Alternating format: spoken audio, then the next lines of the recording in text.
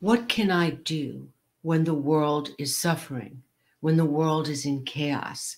Can I go to a show? Can I play music? Can I get my nails done? Is that okay? I feel so selfish, so guilty, so hopeless.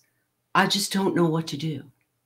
And this is so normal to feel this way, to feel depressed, like there's a gray cloud that is just constantly following you, to feel that it's the end of the world, to feel that, I'm here and they're there. And how do I just make sense of all this? Well, that's what we're going to deal with today, which is the things you can do and the spiritual things that are necessary to know. Okay, of course, we send prayers, we send healing energy, purple fire, blue healing light to people that's suffering. We can send money, give support wherever we can. But, and here's the thing, we can become the change we long to see in the world, which means we can take it personally.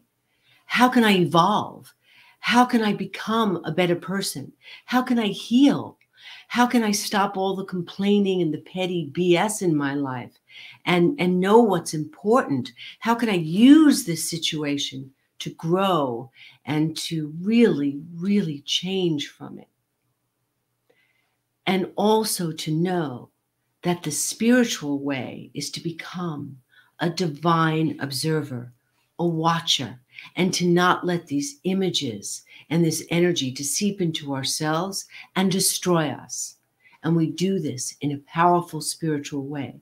We can close our eyes. We can imagine golden fire light going right through our body, right through our cells, and letting it shine and heal us and stay there ever like a lighthouse, allowing this light and then shining it out and protecting it with a golden shield 2 feet all around us, and to stay there and to be that light. It is not selfish to do this. It is the exact thing to do, is to be where you are and to deal with what is in front of you and to become that light.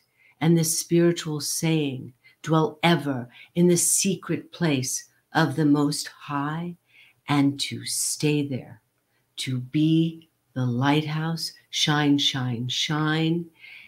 And that is what we're here to do in the Aquarian age. We all knew it. We signed up for this.